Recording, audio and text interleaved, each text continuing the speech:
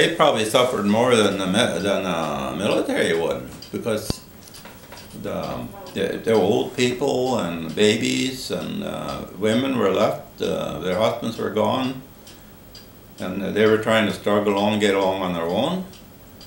And I've actually talked to people. Mm-hmm. You met, you know, face to face with some of these people, so we knew what they were going through.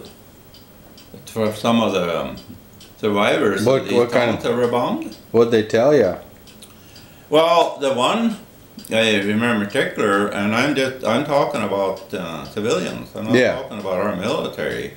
But I can tell you the reason I was there was because the infantry had sent patrols into these areas, like a reconnaissance patrol or something.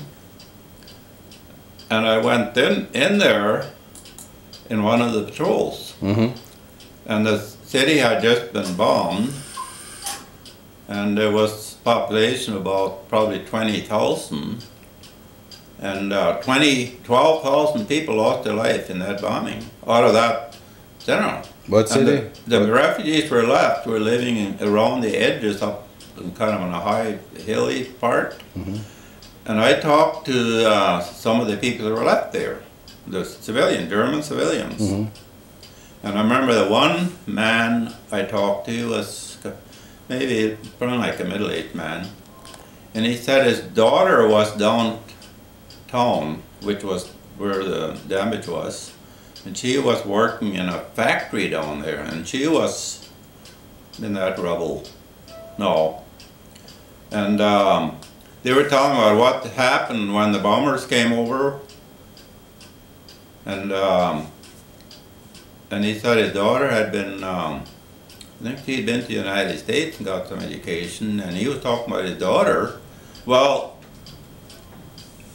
I don't know if there's any way they could even recover the remains, because they're all buried in this rubble, and the fires are still burning, and the odor was just unbearable in there. And so these people, I talked to the survivors of that town, and they were kind of in a daze yet.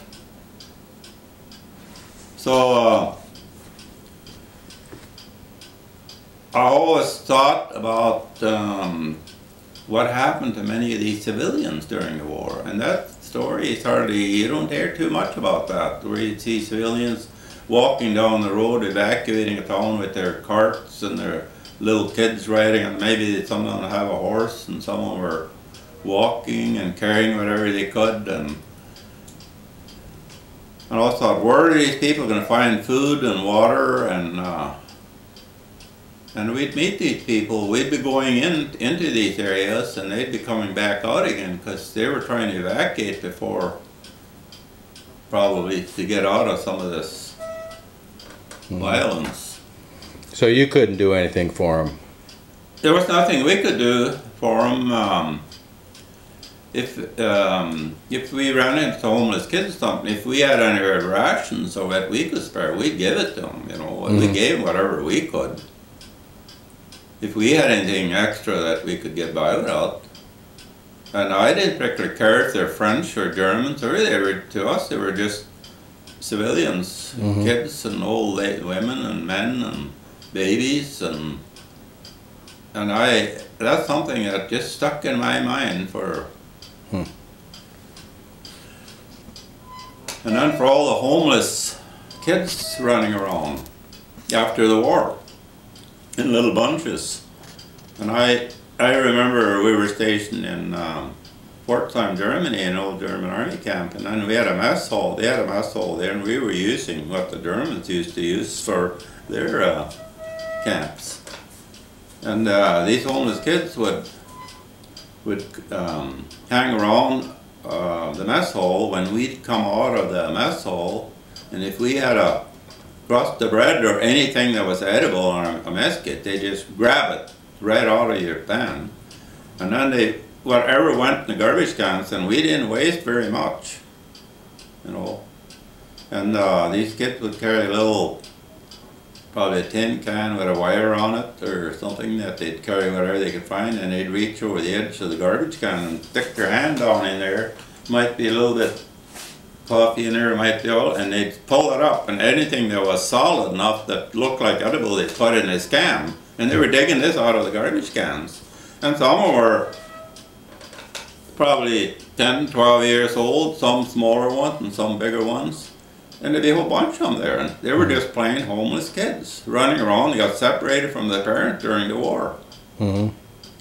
And we gave them whatever we could, but we, you know, the military was probably more rationed. We couldn't carry a whole bunch of food out of the mess hall and start either. As far as I'm concerned, they could have let those kids come in the mess hall and eat all they wanted, as far as I was concerned. Mm-hmm. And then later on, the army started rounding up these homeless kids. And I didn't get involved in going out and rounding up, but I talked to some that were, and they said they'd go around in trucks and they'd spot a bunch of them. And they have to catch them on a run because they're scared. They'd have to run out and catch them and put them in the truck. And then they thought for sure if the military grabbed them and put them down there, something's going to happen to them, you know. Well, what they did is they took them to a center for homeless, displaced kids.